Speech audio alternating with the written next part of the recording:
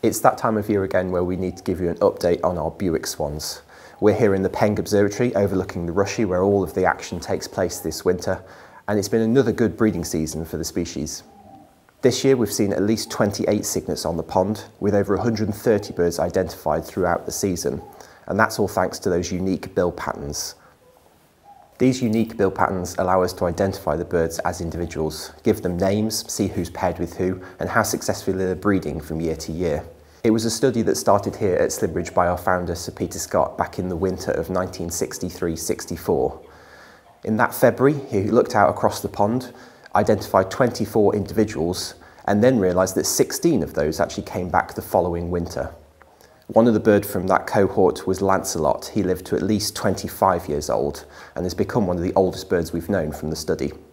The oldest known bird from the study was a bird called Brimstone, who was 29 years old.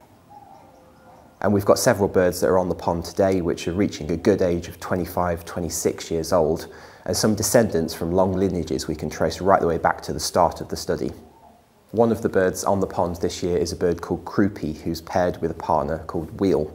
They've got 2 cygnets this year, and Croupy himself, his lineage we can trace right the way back to 1969, when his great-grandparents Caroline and Nijinsky were here on the pond. One of their offspring was a bird called Casino. She lived to 26 years old. One of her sons was a bird called Croupier. They were last on the pond together in 1997, when Casino was 26 years old, and Croupier was just a youngster at only 6 years old. But he went on to pair up with a bird called Dealer. They were together for 19 years and had 32 cygnets in their lifetime, Croupier being one of them. And now he's bringing back his own cygnets, continuing that family lineage. And we've got several other families on the pond as well. We have Maisie and Mayfeld, who have got 2 cygnets, and Maisie was one of the birds that we could follow as part of the Flight of the Swans project a couple of years ago. And then 2 other big families, Tranmore and Turlac with their 3 cygnets, and then Ananas and Mayweed also with 3 cygnets. Now we know from the Bewick Swan bill pattern study that these birds pair for life. They're long-lived birds, but unfortunately we do have a high mortality. We are seeing lots of birds die, so if an adult loses its partner it will repair. So pairing for life, but can have multiple partners in a lifetime. That said, there's always one bird that bucks the trend, and that bird is on the pond with a cygnet this year, and that's a bird called Serindi, and she's one of only 2 birds which have ever been recorded getting divorced during the Bewick Swan study. Now, although every bill pattern is completely unique, we can split them down into 3 different types.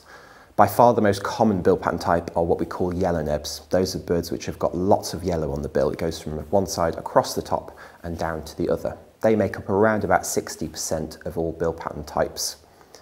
The other 40% are then more or less equally split between our 2 other bill patterns, dark nebs and penny faces. Dark nebs are birds which have got lots of black on the bill. That black starts at the top of the forehead and runs down to the tip, and it splits the yellow into 2 on either side of the bill. And then penny faces are 3rd bill pattern type. They've usually got lots of black, but with a splodge of yellow in the middle in the shape of a coin, hence the name penny face. And sometimes they can form quite intricate patterns. It's almost like you've drawn a donut on the bird's face. So when you're visiting the reserve in the winter months and looking out across the Rushy at our Bewick swans, why not have a go? See if you can identify an individual, follow it around the pond, or spot a bird from each of the 3 bill pattern types. You can also head to the website and check out our swan blog, see who the latest arrivals are, who's been turning up on the pond this season. And it's not going to be too long before these birds are heading back up to the Russian tundra up on their breeding grounds to start the next generation. But there's still loads of wildlife to see through the season, certainly a changing time, winter birds starting to leave, spring birds starting to arrive, and we've got the perfect event to help you see all the different species, the big hideout happening this February half term.